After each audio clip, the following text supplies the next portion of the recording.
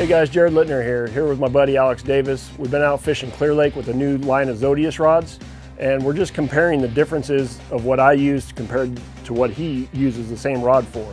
And this here is the 6/8 medium light, so it's got a real soft tip.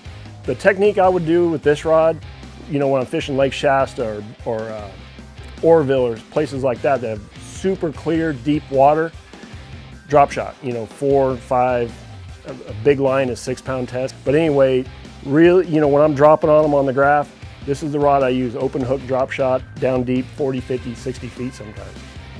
It's actually the same rod I use for that.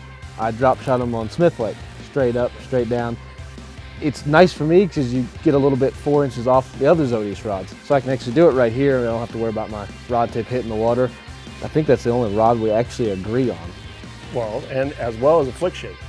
But it has to be clear water because, I mean, you know, and what a little tip here with this flick shake head, when I'm using this rod in that clear water, I'll go ahead and snip that weed guard off just to give it, you know, more of a finesse approach because, like I mentioned, you know, that real light line, that deep water, you better have the right equipment. So if you're looking for a medium light 6'8" rod for drop shotting or throwing a super finesse flick shake, this Zodias rod is the one for you.